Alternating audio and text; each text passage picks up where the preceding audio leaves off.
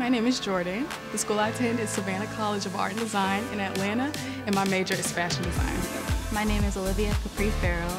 I'm a junior at the Savannah College of Art and Design, majoring in fashion design. My name is Simone Cutler. I attend Savannah College of Art and Design, and there I study fashion design, and I'm minoring in photography. My design style is actually streetwear, but for this competition I chose to take a different route, which is evening wear. So I like to combine that streetwear style with evening wear. My design style includes simple silhouettes, very minimal clothing that is sophisticated. So for my collections, I like to base them off of human differences.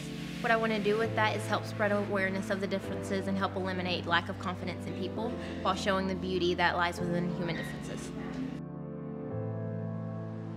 Own my own business and then return to SCAD later and become a professor for fashion design or concept development. What influenced my decision to enter fashion was a Christmas gift that I received in the 3rd grade. It was a Project Runway kit, and the design challenges really inspired and excited me to pursue a career in fashion. My career goals right now are to work in an internship just to gain more experience, and then in school we're learning how to pattern make, how to sew, how to do so many things. So I want to be based in one area just so I can know, okay, here's this, here's that, and I want to see which one I like working with more before I finally get into a company.